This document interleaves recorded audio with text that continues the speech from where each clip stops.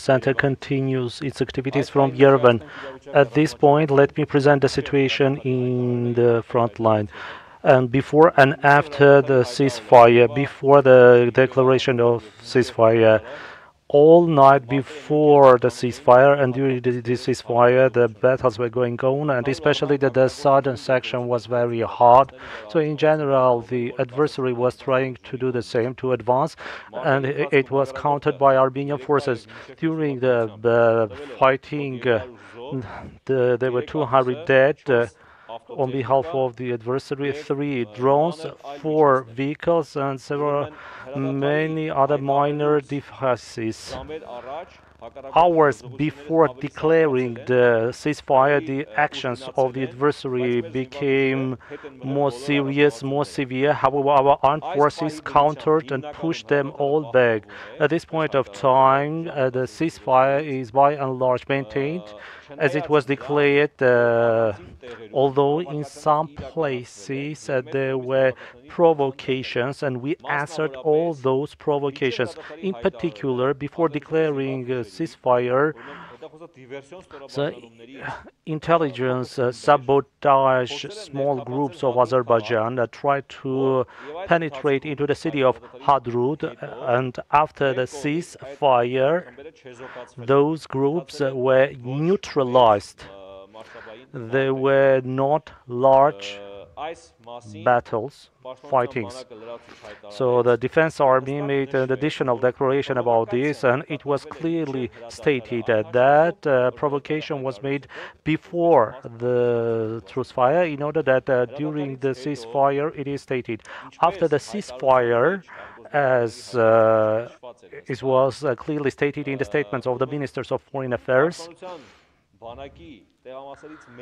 in one of the sections of the Defense Army, it was allowed to come closer and to collect some of the corpse. However, after that, the process was stopped because these cases as well are being used for provocations. That's why we would like to make an official statement that from now on, it will be allowed only, as it is mentioned in the status, the presence of the representatives of the Red Cross. So this is the general situation, and now I will try to answer your electronic questions.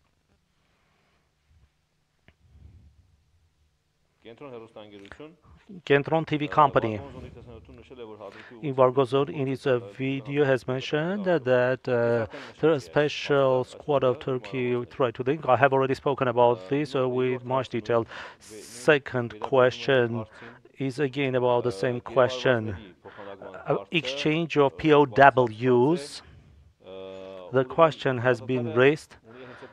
So the purpose of the ceasefire is exactly for this. When it is exercised, we will make an additional statement about POWs and did this. New Armenia TV company is one of the Telegram channels have just published a video where one of the mercenaries or some of the mercenaries speak with a real accent of Arets. If this is not an official statement, then it can be, I don't know. So there is no doubt that those are terrorists. Please follow the official evidence and official facts. After the launch of humanitarian ceasefire, do we have any casualties, and how long will it last? I cannot say about our dead. Maybe we don't have, or maybe we'll have. I can tell you exactly tomorrow about what happened after noon today. How long will it last? I don't know. I think that it will be announced additionally. Hey, why under the martial law, the National Security Service and police they banned the publication of the video materials from the combat zone from the live, but Vargonzo is free to publish. So people called me. The Defense Army is clearly doing the coordination of local and international media. So if you've got any issues, please raise it on the spot. Now, how is the situation now in Haudrut?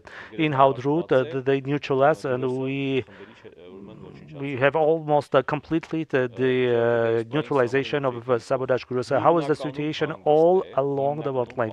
By and large, it is calm and quiet. As I mentioned before, the ceasefire is maintained, although there are some local provocations that we answer to.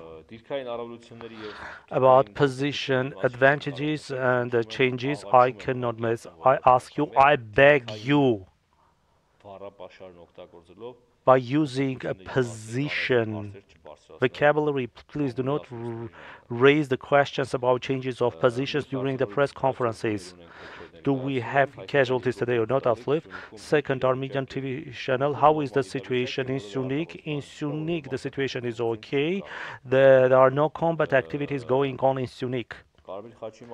About a Red Cross of Lebanon. According to agreement, there should be work of the Red Cross representatives. If there are no Red Cross representatives, then we will suspend the process.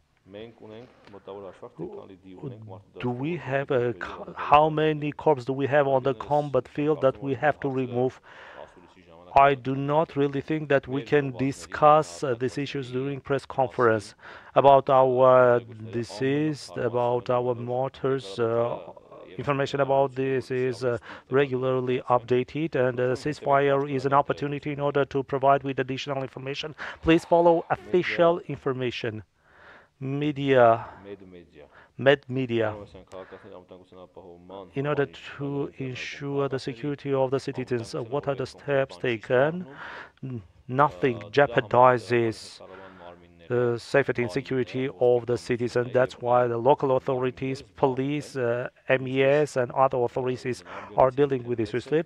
They have even made some statements from this podium, and they work 24/7. So there is no need to raise those issues at this point of time.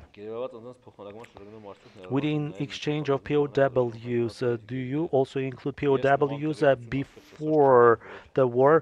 I do not have any information that there will be exchange of POWs before the war. If we have this kind of information, we will release them additionally. Independent blogger. Vano Karapetyan, Mr. Hovhannisyan. If tomorrow long-term ceasefire is signed, how favorable are the positions? So I ask you not to talk about the positions because the war is not over. This is ceasefire. If this kind of agreement is signed, if a long-term agreement is signed, then we will present the situation. The position changes forward and backwards. Those changes have taken place in many places. Any more questions? So instead of part, alarm is on. I cannot comment because the war is going on. Because during the process of the war, the situation is changed, and we're talking right now here. It's quite possible that in some place a provocation is taking place, and in Stepanakert and Shushi, the alarm is on. If there is this kind of situation, we will inform you. No? So 24/7 we communicate you information, but other channels, please follow the platform of unified information platform. Follow me, Shushant and Anna Nagdalyan, and other colleagues that present the situation with much detail. A new question. Magnus News. In Azerbaijan media, they do not spare the efforts in order to show that Armenia has violated the ceasefire. Do you have any kind of facts or evidence, to refute this towards the international organizations? We don't have to prove anything always. What did we expect? I did not expect anything else from Azerbaijanis. I don't know how long will it last.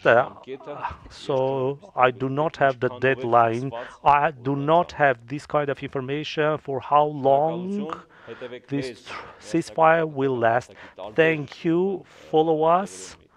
follow us on different platforms of Unified Information Center. When we have briefings, press conferences, we work 24/7.